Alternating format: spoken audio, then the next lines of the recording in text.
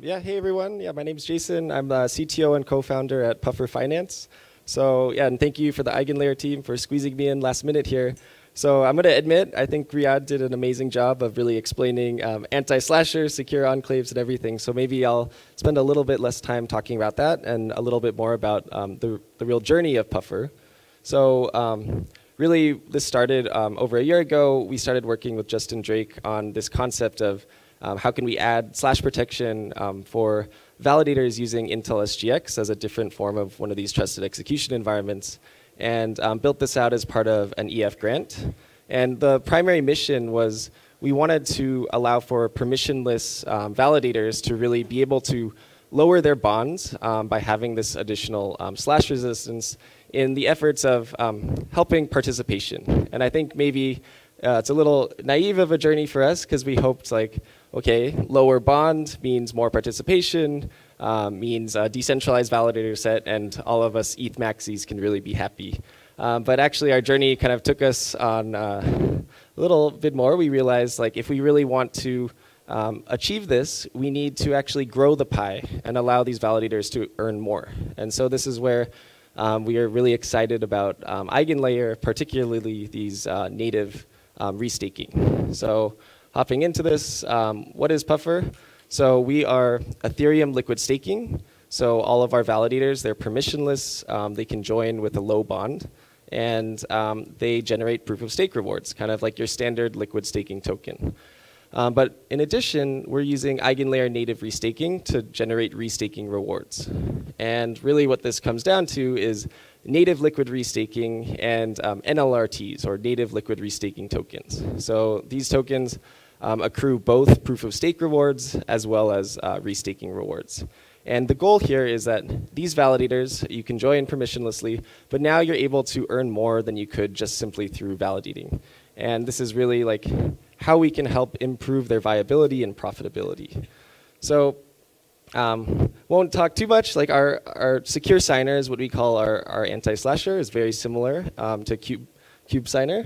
It's follows the Web3 signer specs. It sits alongside your validator client, and like you generate your keys in it, and it is able to do your consensus duties. So the idea is that we're adhering to these anti-slashing rules. The logic is running within these enclaves, and your key is actually generated within this enclave and never leaves it.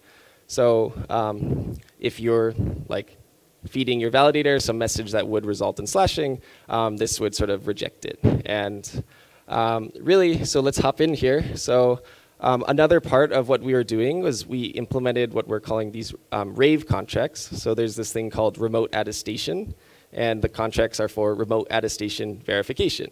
So the idea being we want to be able to permissionlessly onboard nodes and be able to prove to a contract that you're actually running one of these enclaves and the enclave is running the expected logic.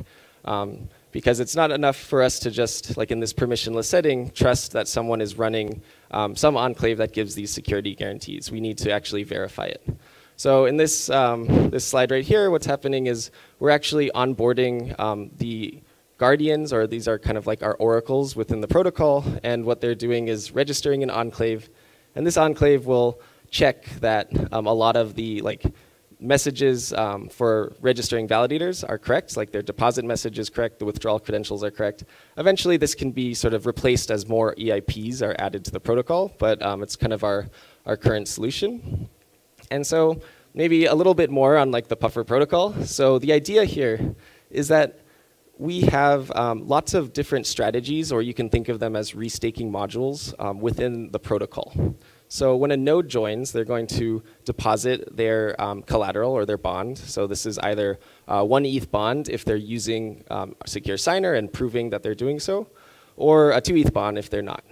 And in exchange, they're going to borrow ETH from the pooled ETH in order to deploy a validator.